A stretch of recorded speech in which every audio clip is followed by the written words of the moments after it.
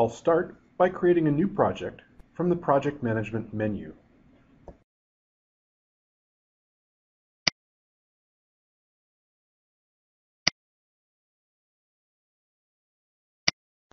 I can select any type of project or a template. For this example, I'll select a category project, which is the default. I click Continue to create the project. Now I need to enter the required information for the project. Required fields are indicated with a red asterisk.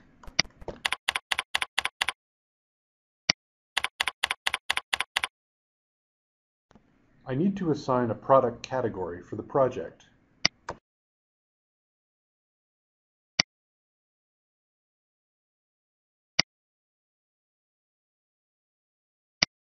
I'll choose Hardware and Accessories for the product category.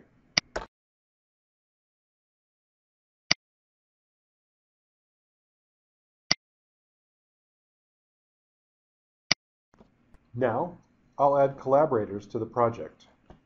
In the Collaborators section, I click Add Users. I'll search for users at my company.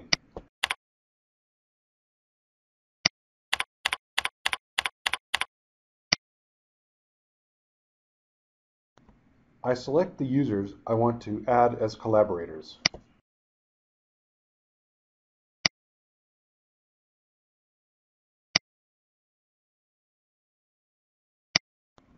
Now I assign roles for the collaborators. I set Jane Canary as Approver. I set Lamont Cranston as Reviewer. I also want to link this project to a previous RFX. I need to select the type of document, the document file, and the relationship to the new project.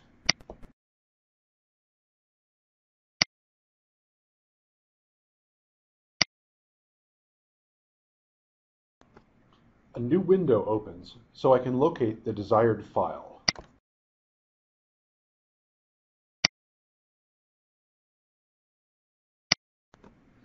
I select the relationship to the current document.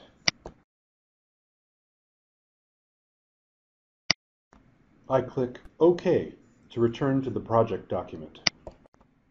The prior RFX now appears in the Document Links section of the project.